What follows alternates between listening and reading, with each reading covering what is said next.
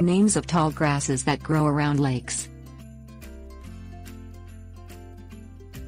Tall grasses serve as a refuge for animals and insects in lake areas.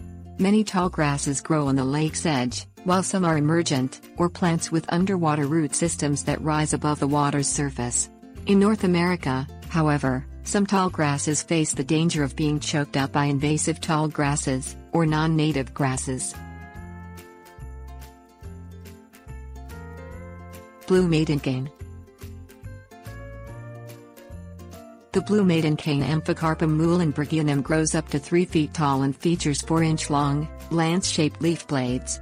As its name suggests, blue Maidencane grass blades are bluish-green. Blue Maidencanes grow near the edge of lakes and offer nourishment to wildlife such as white-tailed deer. This grass occurs around lakes in the southeastern United States, primarily Florida and Georgia. Other states with blue Maidencane are Alabama, North Carolina, and South Carolina. Cattails. Cattails typhilatifolia are emergent plants found in lakes throughout the eastern United States. The tallest cattails reach heights of 10 feet. This grass receives its name from the brown seed heads at the top of the grass blades. These seed heads form in the summer and early autumn. Cattails provide shelter for wildlife such as fish, insects, reptiles and amphibians. This plant's method of seed dispersal results in a rapid increase of cattails in a lake.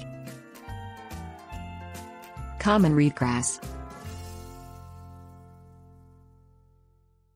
At full maturity, common reedgrass Phragmites australis grows up from 3 to 15 feet tall.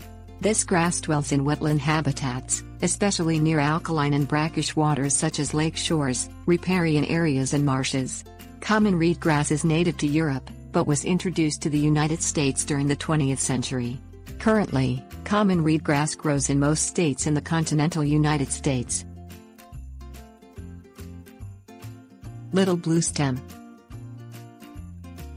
Native throughout North America, the little bluestem Schizocherium scaparium grows up to 3 feet in deep, fertile soils. This grass begins to grow during the spring and continues its growth until the first frost in late autumn and winter. Deer, cattle and birds eat little bluestem as a part of their diets. Little bluestem grows around lakes, but is also seen in pastures. This grass is commonly cut for hay. West Indian marsh grass. Also known as Hymenacne amplexicalis, the West Indian marsh grass is native to islands in the Caribbean Sea and is seen in tropical climates throughout the southeastern United States. West Indian marsh grass grows over 3 feet tall and usually grows in moist pastures and near lake shores. This invasive species threatens to displace the blue Maidencane and other native grasses in the United States.